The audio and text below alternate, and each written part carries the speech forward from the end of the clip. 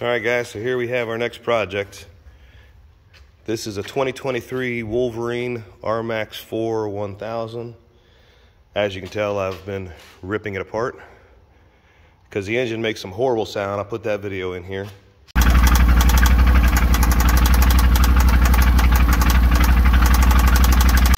And after taking the valve off and everything, we can see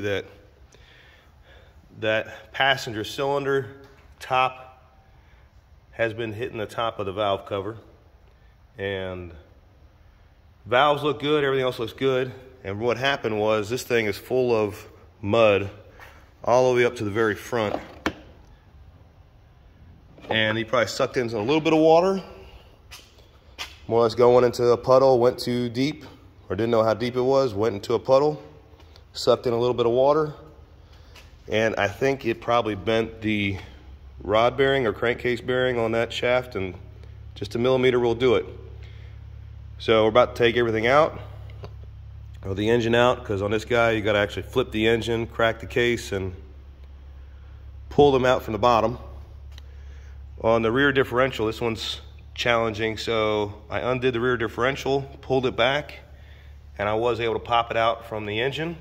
And then when we lift the engine out, we'll take that, hopefully that shaft in the front will pop out. And now, believe it or not, I have cleaned this out. There was like an inch of clay mud at the bottom.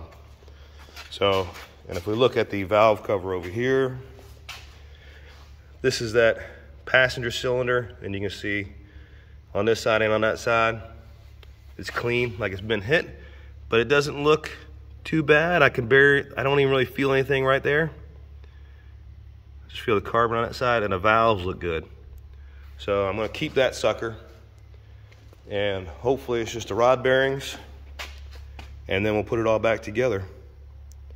And hopefully we got a steal at an auction. So this was a an insurance auction of a total vehicle. If you wanna see more like the piston and the crankcase crack open, let me know. Take care.